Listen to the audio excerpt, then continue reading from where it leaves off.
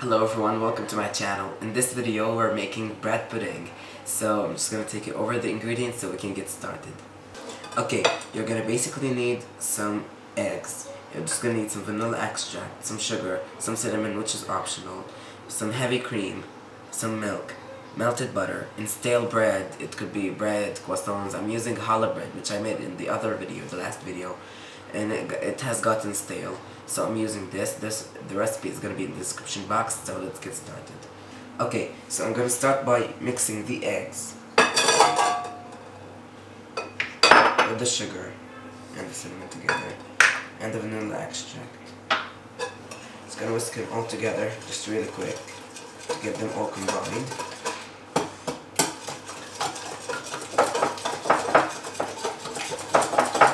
I'm just going to add in the heavy cream, the milk, and the melted butter, and whisk that all together.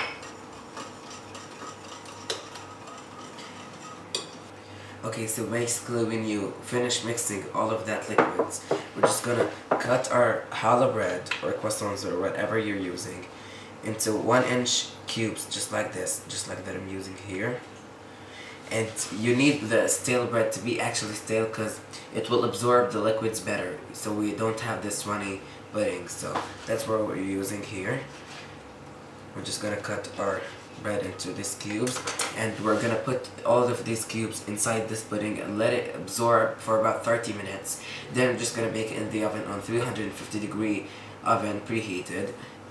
About, I'd say, 1 hour, and then when it's done I'm just going to show you the result. So I'm just going to let it absorb now. We're just going to show you how to put it in the pan and how to make it. So I'm just going to cut cubing all of these and then we'll be back. Okay, I have finished cutting all of my challah bread. Now this bread was absolutely delicious, but it was a big loaf that I didn't need to eat it all. So I'm just going to turn it into a dessert. So now all of these cubes I'm just going to put inside this mixture, the liquid. You're gonna let it absorb, as said, for about 30 minutes.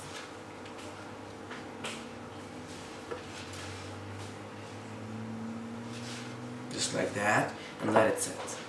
Okay, here's my bread. I let it absorb for about 20 minutes. Now you can do it like the regular way that everyone does it, but I'm just gonna go like crazy and just gonna put walnuts on top, which is basically everything I'm using here is optional, but I like it this way.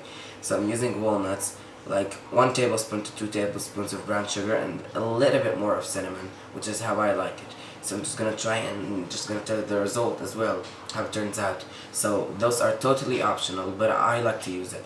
So I'm just gonna put this into the pan, put those on top, and then I'm just gonna show you how it turns out. So I have my greased pan over here. I'm just gonna take this,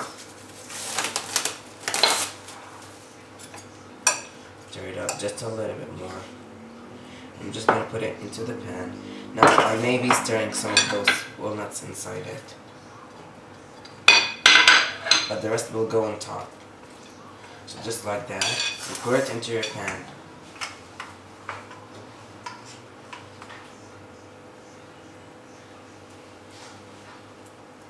Push it over to the sides.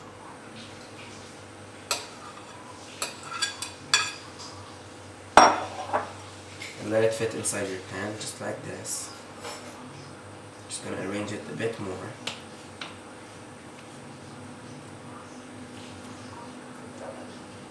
And I'm gonna put this cinnamon on top, just like that, and the brown sugar.